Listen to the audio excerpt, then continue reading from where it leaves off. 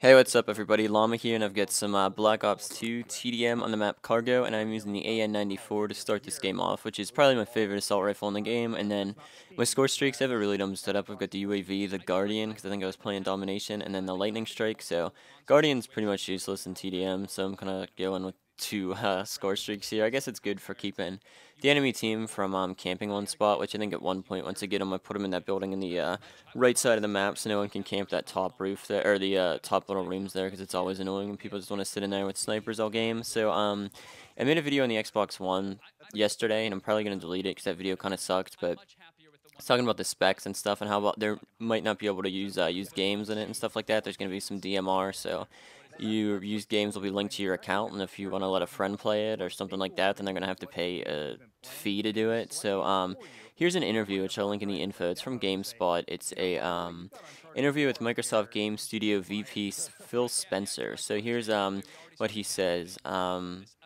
First off, is the console always connected? These are just going to be some of the reasons why the Xbox One I think is going to suck. And you can see he kind of tiptoes around the answers and doesn't give a straightforward answer of yes or no. Is it always going to have to be connected? And he said, well, we live in a world today, I'm just kind of paraphrasing it because these are long-ass sentences, where your connection can go out at some time. So if you lose connection, you can still play your games, which means, yeah, you're probably most likely going to have an always-on connection, because they said you have to be connected to live once every 24 hours. Maybe it'll be kind of like SimCity, where you couldn't play the game at all if you were connected. I don't know. I never played SimCity, the new one, but I heard that was a pile of crap for the first month, and they couldn't get the servers going. Um, I asked about used games. Will the box support used games, and how is that model going to work? So here's his answer. So we'll talk about some of how at a later date, but I will say that we understand the importance of the secondary market. The secondary market was important in the current generation. We designed Xbox One understanding secondary markets would be important in the new generation as well. We'll share more details, but people should know that is a design criteria for us on the new box. So he really didn't go into it at all. What everyone was saying so far is if you get a game, first off, you have to install it to your hard drive, and these are going to be Blu-ray size games, so they're going to be anywhere from 25 to 50 gigabytes, so you're not going to be able to put too many games on your hard drive, and it says in this interview you have to install them in order to play them, or you can't play the game. And then they're linked to your Xbox Live account, so say you got Mass Effect or something, and you want to let a friend borrow it, or he wants to let you borrow something, you can't play it unless you get his account, or unless you want to probably pay a subscription fee. Talking about DRM, which is this copyright crap, and he tiptoes around that too. And then they asked 500 gigabytes is a lot if every game has to be installed. And they're like, oh, our math says it's going to be pretty good. Do I get to bring my Xbox Live arcade games with me?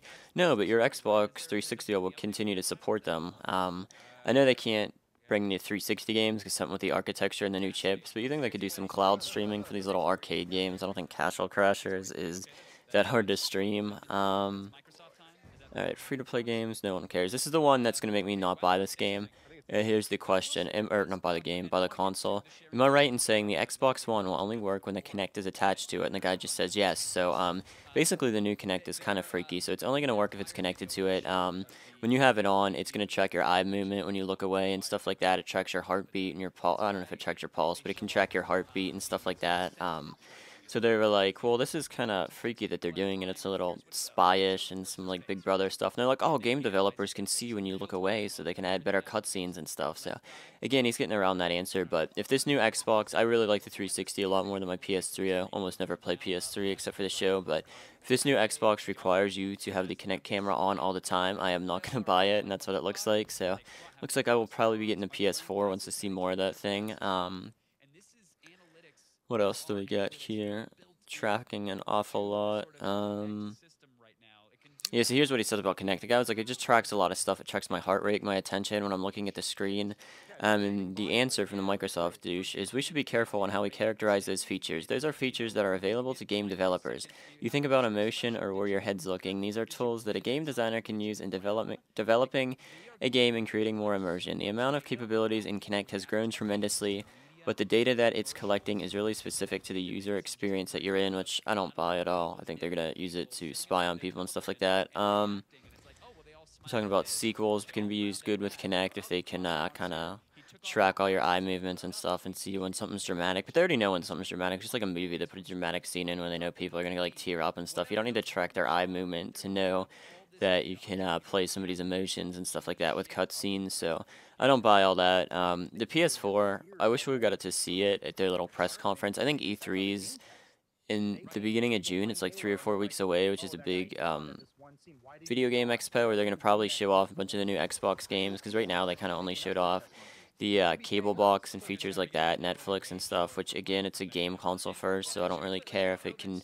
It's cool that it can do TV double as a set-top box, but it's not what I would want to buy it. I would want to buy it for a game console, so they'll probably show off a lot more games and stuff like that at E3. I guess they showed off a COD Ghost video, but I didn't even watch it. I don't care. I'll probably probably buy that game, but it's gonna be the same game as this one, only gonna be set in a different time, and and it's gonna I don't know, just have a different storyline and stuff like that. All COD games are basically the same, just reskin, different guns, new maps, and just things like that. So like I said, I'm probably still gonna end up buying it, but people were mad at was using the same game engine. They're like, it's not gonna run a new game engine. It's like COD runs pretty smooth as it is, and on these new consoles with the new hardware, it's gonna run a lot smoother.